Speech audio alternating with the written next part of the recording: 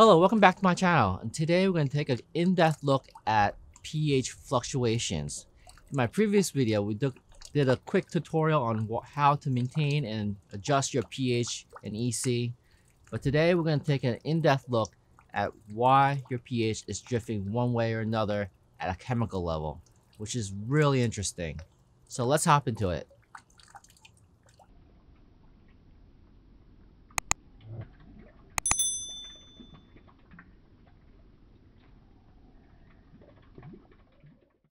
So why does pH change a nutrient solution, or why does it drift in one direction or drift in another direction? Well, this all comes back to the principle of electro neutrality. It's where chemical reactions take place on an equivalent basis. The law of electro neutrality states that in any single ionic solution, for example our hydroponic nutrient solution, a sum of negative electrical charges attract an equal sum of positive electrical charges. Therefore, according to the principle of electro neutrality, the total charge of an aqueous solution must be zero. For this to occur, the number of positive charges contributed by a cation must be equal to the number of negative charges contributed by anions. When it comes to plants, in very simple terms, when a plant removes a positively charged cation from the nutrient reservoir, it leaves behind a negative charged anion in its place. And when a plant removes an anion from the nutrient reservoir system, it leaves a cation in its place. For cations, some examples are ammonium, potassium, calcium, magnesium, iron, copper, magnesium, zinc, cobalt, and nickel. And some examples of anions are nitrogens, phosphates, sulfates, carbonates, and bicarbonates. If you came to me and told me your pH is fluctuating a lot, the first thing I would ask you, what type of plants you're growing. Are you growing the type of vegetable plants that are leafy, like greens, like broccoli and spinach, or collards? Or are you growing fruit-bearing plants like tomatoes, peppers, strawberries? I can almost guarantee you, tell you which direction your pH is going to change. So if you're growing fruit-bearing plants like strawberries, like what I'm growing, or tomatoes, or hot peppers, those type of plants are going to grow through a stage where they're going to flower and bloom, and during that phase those plants are going to need a lot more potassium. When your plants are flowering and when you change your nutrient solution, you can look at the NPK values on the label on the general hydroponics. You can see that it requires a lot more potassium, and when the plant needs more potassium in its diet, it's going to absorb more of those positive cations. And to replace those cations, the plant is going to expel a lot more hydrogen back into the reservoir in the nutrient system. In that sense, when you have an increase in hydrogens in your solution, your reservoir system is going to get more acidic, or increase in pH. Now, if you're growing more leafy vegetables like spinach, scallion, leek, broccoli, cabbage, lettuce, those type of plants require a lot more nitrogen because they're producing more leafy greens. So these plants are absorbing more nitrates in their diet to produce those leafy greens, and nitrate is an anion. And for the plant to continually absorb nitrates for growth, it has to keep that electro neutrality. In order to do that, it has to release a hydroxyl ion across the root membrane. And when it does that, the reservoir system is going to get a higher concentration of hydroxyl ions, which causes the solution to become more basic. In a general sense, it's a huge battle to maintain the balance of nutrients between your macronutrients and your micronutrients.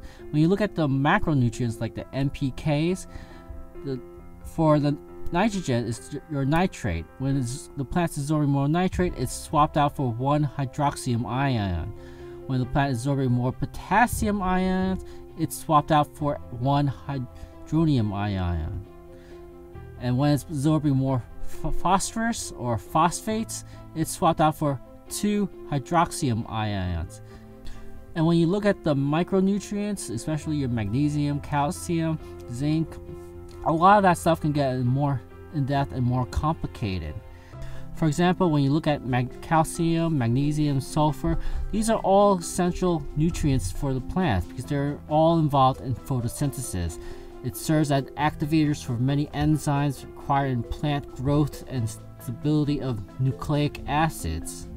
So when the plants are actively growing, they're absorbing these micronutrients like calcium and magnesium, and they're removing it from solution. So when removing it from solution, hydrogen ions are released from the root system to equalize the ratio of anions to cations in the root zones, and this lowers the pH of solutions.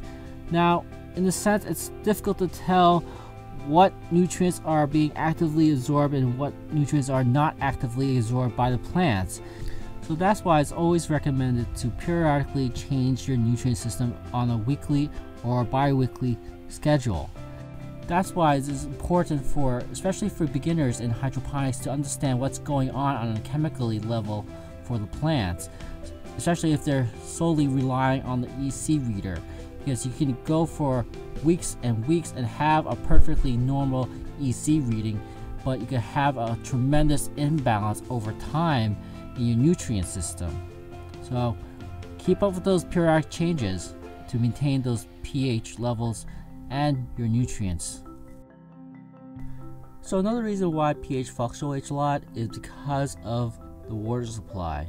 And depending where you live in the world or where you're located, different towns, cities, or municipalities regulates their water supply in terms of what they add to it. Now, these additives are added to make the water safe to drink for humans, but when it comes to hydroponics and plants and growing, that could cause problems. So when you talk about the water supply, you always talk about the alkalinity or how basic the water. Now, these are additives that water treatment plants add to the water to make it safe for human consumption. For one example is they add calcium carbonate. It's a base. So what calcium carbonate does for us is that it helps treat the water and make it safe for human consumption. It kills harmful bacteria in the water. So when you talk about alkalinity in water, a high value for alkalinity in water is around 300 milligrams per liter of calcium carbonate, and a low alkalinity is around 100 mg per liter. Now, when you have a high concentration of calcium carbonate, it requires a higher amount of pH or acid to bring down the pH to the 5.8 to 6.0 range. Another factor that could affect the pH level is the concentration of your nutrient system. Especially if you have your hydroponic system outdoors, you can see wide fluctuation in your concentration of your nutrient system, where evaporation can occur quite readily during the summertime, where you can easily lose a gallon or two if you don't watch your reservoir level. And as the reservoir system becomes more concentrated, the plants are using a lot more of that nutrients. In this turn, you're going to see a lot more wide fluctuation in your pH level. Therefore, it's important to monitor your nutrient solution levels. Always keep your reservoir system full and regularly test your pH in your reservoir. And if possible, install a float valve. A float valve is really easy to install, and it helps to replenish the evaporated water levels in your nutrient system. Another factor that could affect pH is both inorganic and organic materials in the hydroponic system. For example, when it comes to inorganic material, think about the medium that your plants are growing in. Some common examples are gravel or hydroton. These inorganic material act as natural buffers, and they cause the pH become more basic. And if you don't pre-treat these mediums properly for your hydroponic system, it could cause devastating swings in your hydroponic system.